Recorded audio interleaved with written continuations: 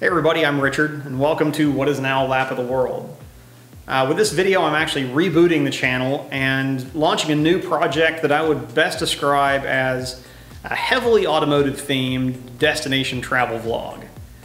That idea has been brewing a little while, and the formula I came up with was something like taking a normal car review show, turning that completely upside down, and then inserting it into a road trip travel series that also gets sprinkled with some garage and car projects.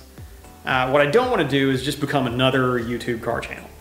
I think we'll be okay, and the apple has already fallen pretty far from the tree because I'm not British, that's not a pink Lamborghini, and I'm not going to have a new McLaren in every episode.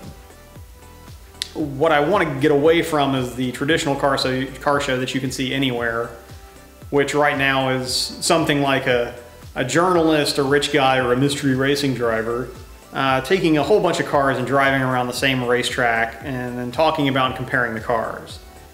Instead, I want to take one car and go and drive all of the racetracks and then talk about the tracks.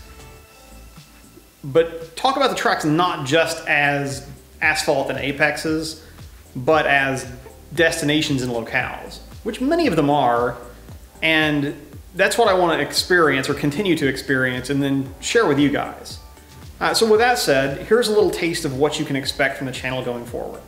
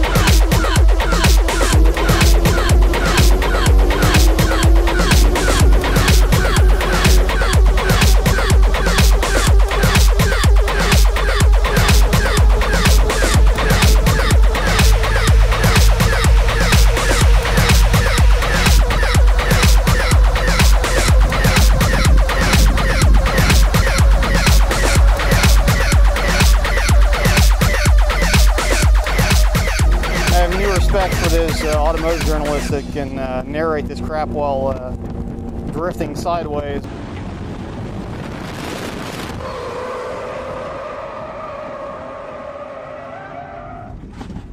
Gotta start somewhere, I suppose.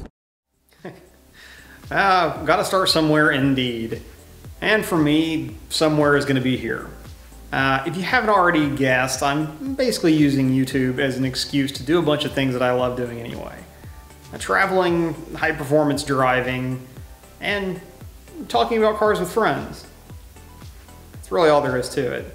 So with that, I hope you'll consider coming along for the ride and subscribing to the channel.